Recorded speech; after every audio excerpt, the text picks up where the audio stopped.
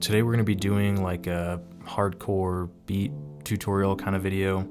This is to get a sound similar to Death Grips, Bones, Ghostemane, Omen 13, Beeman, and so on. It's not an exact tutorial for any of these guys, but it's just kind of a all-around hardcore beat tutorial, I guess. The biggest thing that separates Death Grips is probably their use of live drums, and we're not going to be doing any of that today, but if you do have a drum set and some mics available, I definitely recommend setting something up and recording that instead. You don't really need anything fancy to make these kinds of beats though, just any synth and drum kit will be fine. You just gotta be able to process the sounds right. I am going to be using Omnisphere though, and mainly in the distorted section just because those sounds are really good and easy to work with. This music is also kind of experimental sounding, so don't be afraid to play around with anything weird, putting on like weird plugins and using different phasers and bit crushers and stuff like that.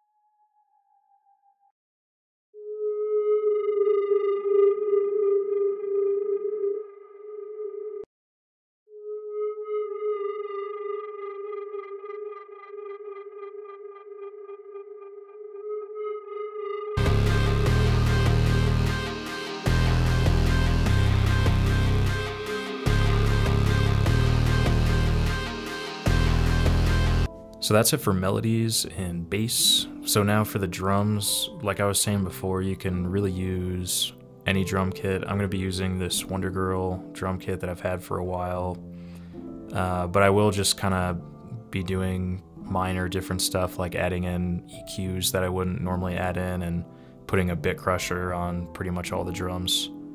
Something that I also recommend doing for the drums, I didn't do it in this video, but you can also add parallel compression to the drums. This will give it like a nice kind of unique, crunchy, punchy sound. It's really easy to do on Logic. If you don't know what that is, just go into YouTube and type in how to parallel compress if you want to do that.